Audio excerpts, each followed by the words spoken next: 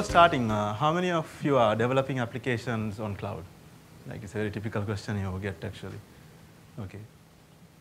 You might be having a favorite cloud platform or some bad experiences with cloud.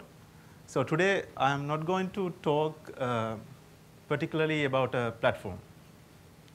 I'm going to touch common cloud topics. So we won't be comparing any cloud like what is best, or Azure is better than AWS, or AWS is better than Rackspace or anything, okay? But what I'm trying to deliver is, I want to deliver a common ground on what are the things actually you have to consider on developing a cloud application, okay? So that's the idea behind it. And cloud is being used by one of the buzzwords. Everywhere, everyone says cloud, cloud, cloud. Because even if they host a website somewhere from a hosting provider, it's a cloud.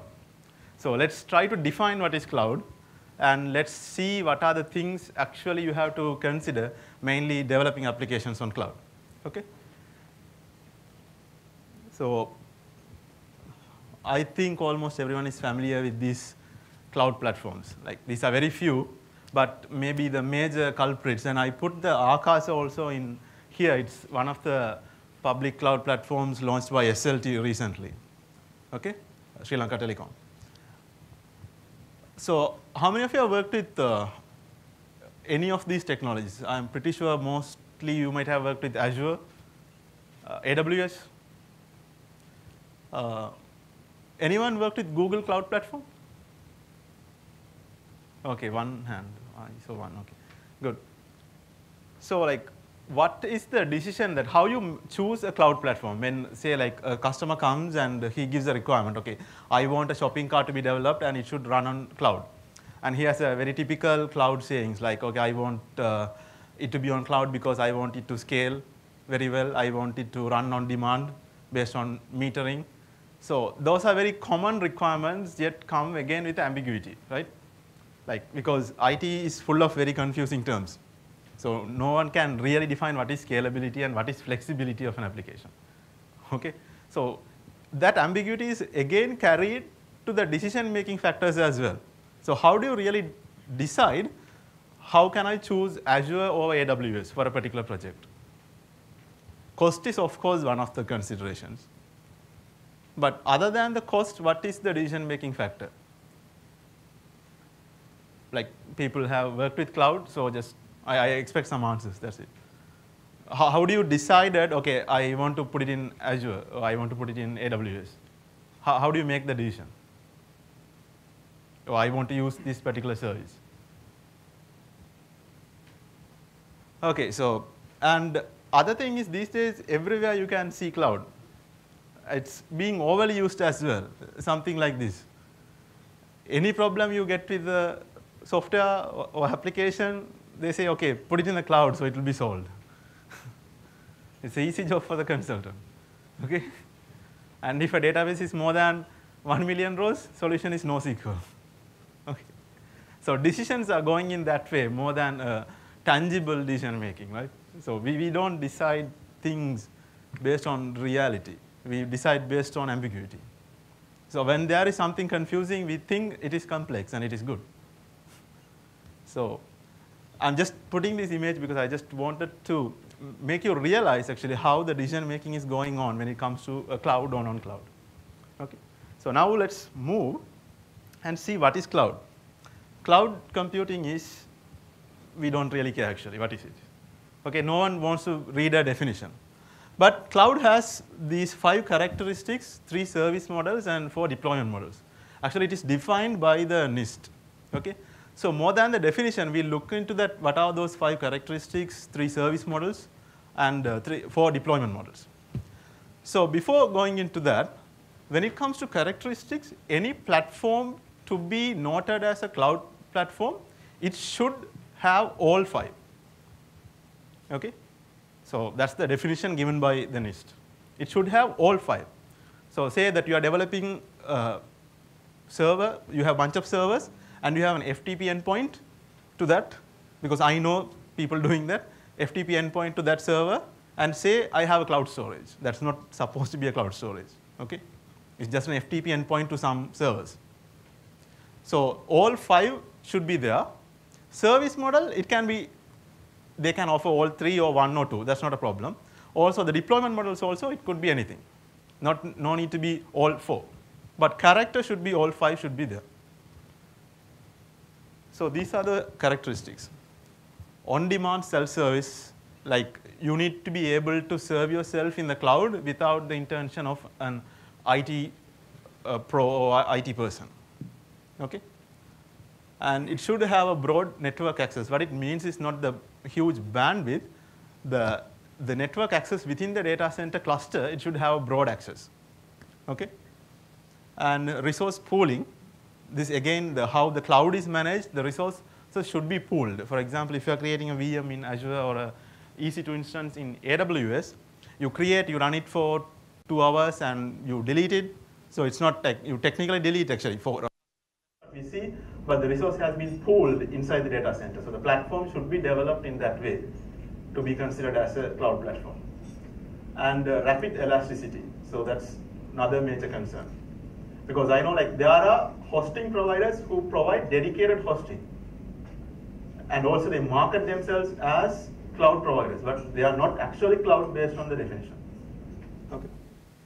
And measured service. The service should be measured and metered based on the usage. That's where the key term comes in the utility computing.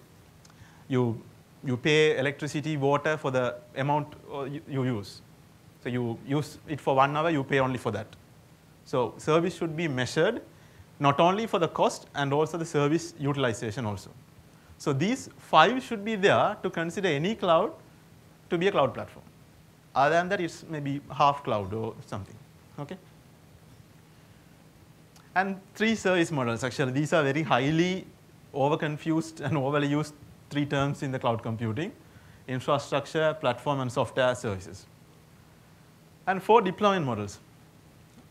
I'm pretty sure that you might have heard about this private, public, and hybrid, not about the community cloud. So that is one of the deployment model. Private cloud is actually you are running a data center, whether your organization or third party is running only for a particular customer. Okay?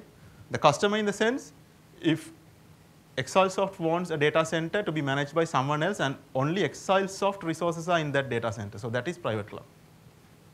Okay? It could be managed by ExileSoft or someone else. That's not a problem. Managing part is not the concern, but it is utilized by one single organization. Public, very common, like what you see, anyone can create, you and me, like Azure, AWS. It's publicly available cloud. Community cloud is actually, it's a unique thing. I tell it with an example. There is a particular private cloud managed by a third party, but being utilized by more than one organization in terms of some resource sharing. The better example is NASA and US Department of Defense have a same data center. Okay? So only they two are the users of that data center. So it's been built on OpenStack and used by the community work of both NASA and the US Department. Because they have to share certain data, so they can't do anything. So they have a dedicated center shared among several organizations. So how it differs from public cloud is actually, public cloud is organizations do not share the resources, right? So if your company is developing an application on AWS or Azure, you don't want to share that with another company. But when you started sharing it and it's managed only for that purpose, it's community cloud. Actually, that is not a very famous thing, but there is something like that exists. So be mindful. And based on the definition, the hybrid cloud, that is also a very confusing thing. Because people think if I have an application running on cloud, say that I have a website running on cloud, and the database is inside my organization. Okay, for the web application, the database is inside my organization. Is it hybrid cloud? Is that hybrid? Most of the internet articles actually define that as hybrid. So if you connect an on-prem resource with a cloud somewhere running, it's the entire structure is hybrid. Hybrid is not. It's very simple. Mixing any of those other 3 is hybrid. Okay, so if an application uses a resource on a community cloud and a public cloud, it becomes a hybrid cloud. Okay, But if you have a private cloud in your organization, like you are having data center which is managed based on a cloud structure, and you are connecting it with a public cloud, then it's hybrid. But you are having a database somewhere on your server in the IT room and connecting it through VPN or whatever the mechanism with another application running on a cloud. It's not based on the NIST definition, that is not hybrid. They have clearly mentioned it. Actually, you can go to the NIST site and get the document how they define these things. Okay? Any questions? Okay. So now let's see how companies really adapt to the cloud. This cloud adoption part. So mainly that organizations, the big guys, okay, like let's take examples from Sri Lanka, like companies like enterprise companies like Brandix, Haley's, Mars, so something like that. So how they adapt. So how the enterprises adapt to the cloud. Because they already have running applications, they have been using the applications for a long time. So they can't easily get into the cloud easily. And they have policies as well. So they do something called, they want to move to the cloud based on some concept they've been convinced. Either someone has convinced them saying cloud is good, cloud is secured, or cloud is cheap. Someone has convinced the CIO and they want to move to the cloud. So what they do is they take an application running inside their organization, inside their data centers, a VM, and put it in the cloud. So say that you have a web application, okay? So you take the web app, put it in a VM in the cloud, and take the database, put it in the VM in the database, and they will be running on cloud. Of course, technically they are running on cloud, but it's called something called lift and shift. You lift it from here and put it there. So you don't do much of the cloud thing, right? So it's a lift and shift mechanism. It is actually really famous because most enterprises really do that because they can't rewrite the applications specifically for a cloud provider. So they want it up and running quickly. So lift and shift is very famous. And the infrastructure market is one of the biggest chunk in the entire cloud market. Okay, that's one of the reasons why Google platform failed, because they never offered infrastructure until very recently. So, and that's the reason AWS and Azure picked up. Okay, but the disadvantage is that it's just nothing like you take an application from your on-prem and put it in the cloud. Startups and SMEs, actually they are about to create something. So they can really utilize the features of the cloud platform, right? Services and whatever the offerings, the PaaS offerings or service offerings, anything they can really utilize. But I hope that you get the meaning, the difference between moving to the cloud and adapting to the cloud, right? The moving is just lift and shift, and adapting is started using it. It's a better way to think is actually, you can move with a girl, but adapting her is a bit hard, right? So something like that. Easy to move, hard to adapt. And let's see how, okay, let's see that how things work in the adapting scenario. So I want to create a small web cart or shopping cart or something, okay? And I'm going to model it in Azure. So I use web apps, it's a platform model, so it's easy. And I wanted to use NoSQL, so it's document DB stuff. And I want to store the images and my files on blob storage. I want to use heavy, very strong encryption, so I use Key Vault and use the relational backend also, so it's ultimately a polyglot solution. And I want to push some notifications, so I use the notification hub. Okay, so fine, happy. Same application I want to develop on AWS. So web apps almost equivalent Beanstalk, and I want to model it for the DynamoDB and S3. I want to use the SNS, the notification services of that. Very equal things, actually almost that, though they do the same equal thing, but actually the Azure side and the AWS side. But do you see a problem here? When I started to develop an application like this, do you see a problem? Anyone see a problem in this model? It's not I'm talking like whether blob storage is better than S3 or S3 is better than blob. But do you see the overall problem here? The more I start utilizing the cloud features, I'm getting locking into that cloud platform. You get locking. So if I develop an application on AWS, programming for these services, if I ever want to migrate it to another cloud platform, it's a rewrite. I have to significantly do a rewrite. So that is known as cloud lock-in. always cloud vendors push to get you into the cloud lock-in stuff. Because once you come, you can't go. You have to pay. So that concept is known as cloud lock-in. So there are articles and everything about cloud lock-in. So then I want you to consider how you think there's a feature of lift and shift and cloud lock-in.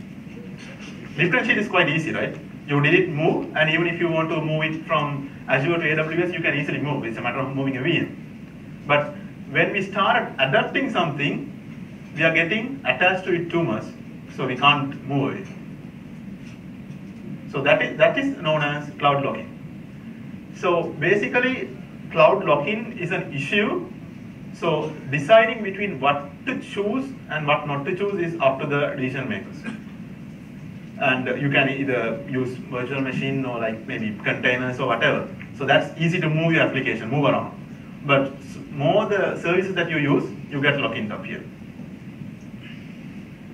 So like concerns, this is the major part I really want to consider. So lift and shift and cloud lock-in is an issue.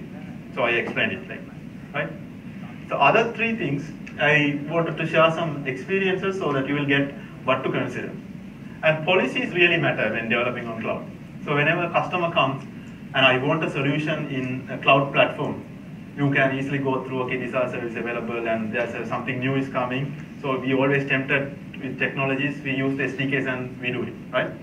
But cloud is somewhere away, mainly talking about public cloud. So policies, some customers don't want the application to be delivered in all the places. So they want actually, some customers actually, they want the application to run only on specific data center, specific physical location.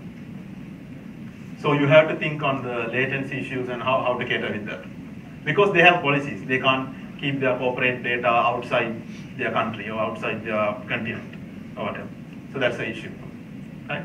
And if they want to store something outside their firewall, they need some encryptions and everything. So that is also a part. I come and talk with security.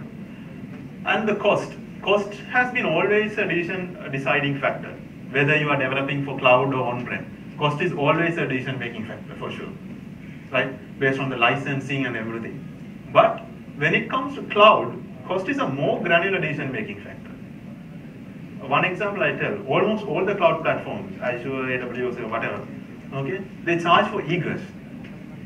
Egress means when you are taking data out of the data center, you have to pay them. All the cloud platforms charge for egress, including Google. Okay. So think you are developing an application like Instagram or something, like you have lots of reads, okay, binary data, images and everything. So every time that you read, you're going to get a huge bill. And if you have 1 million customers, like an application like Instagram, then you might have to think on an offline storage in the mobile device. So that decision really came not because as a feature, but to reduce the cost that decision is being made. So sometimes you have to think the cost in terms of how you decide the application. That's why really they made the offline sync. So only to get the new photos you have to go back. Okay. So you don't need to. Otherwise, whether do I want to use a CDN provider? Okay, and some caching decisions come because of the cost. Because cache, actually we put the caching because to increase the performance. But when it comes to cloud, we put the cache just to reduce the cost. Another example is actually, there is a particular service in Azure. Whenever you talk to that service, you are charged. Okay, think it is something like a web service. Okay, whenever I make a request to that web service, I am charged. Each request, I am charged. So I want to cache the data. So if the charge is not there, I wouldn't have introduced the caching in my application. So the cost really changes how you model the application for the platform. So knowing your platform and how it works and how it is being charged is very important when you are really developing a big scale application. And finally, the security. There is very highly confused term with the cloud. Whenever someone talks cloud, there's a rapid question called, what about security? Even the person who asks doesn't know what he's asking, or even the person who's talking, he doesn't know what he's talking. There are lots of security risks and benefits with the cloud. The first risk is, one of the major concerns of the huge corporations is, like Fortune 100 companies, when they are moving to a public cloud, the application attack surface already increases. For example, say I am a company and I want to move my applications to the cloud. I put it on AWS, okay, somewhere in a US data center. And there's another company, maybe say a very big company, which is also running the applications on the same data center. A terrorist group or someone, okay, want to really attack that company, not me, but they attack the data center, I am also get affected. Right? So the application surface automatically increases when you're going to a public cloud. So that's one of the reasons some customers have the geographical constraints on the data center limitations, where they want to have the data, how they want to have the data, and everything. Okay, so that's one risk. Second risk, and mostly this is the very highly talked risk, that is the data security issues. Data security is two types they talk actually. For example, if I put my, say like you have a database, okay, and if I put my DB on a cloud, the first concern is it secured? Will anyone hack into the cloud? They can see the data, right? So they can get the data. So that's one concern. And the second concern is, if for me to put it in the cloud, I should trust the cloud provider, right? So if I don't trust Microsoft is going to read my data, I can't put my DB in the cloud, in the Azure. So that's a concern. That's a data security concern. There are things to solve. For example, a funny thing is, when it comes to this binary storage, real example, you can go and check it actually. Azure doesn't provide any encryption, okay? You can upload, and if you want to encrypt, you have to do it by yourself, and you put it in Azure. And you can have the key in different places, okay? That's a different big topic. Okay, so you have a file, say your tax document of your company, and you encrypt it, and you put it in the cloud. So what Microsoft Azure says is actually, if you really want to trust, you can trust us, we are not going to read your data, but if you really don't trust, you encrypt and give the data to us. That facility is available, right? AWS is one step further. Actually, they have an option, you can actually enable encryption in S3, okay? They use AES 256, I think. But they have the key. So it's something like, I lock my room and give the key to the thief and say, okay, don't go in. So if they have the key, there is no point whether, of course it's encrypted, but I'm trusting AWS or not is a matter, right? Because they have the key. If they really want to read it, they can read it at any time. And Google also provides very similar things. But AWS is one step good. They also allow you to encrypt it by your own key as well with their own IAM system. Google uses the same, one of the low-level encryption, AES 128. Same thing, they also have the key. And they won't even reveal how they keep this key to you. So they are very much into that. Okay? So maybe Google is always want to read the data, right? I don't know, that's why they want to do it. But so the options are available, and how you select and how you judge on a platform is really based on, you have to go through the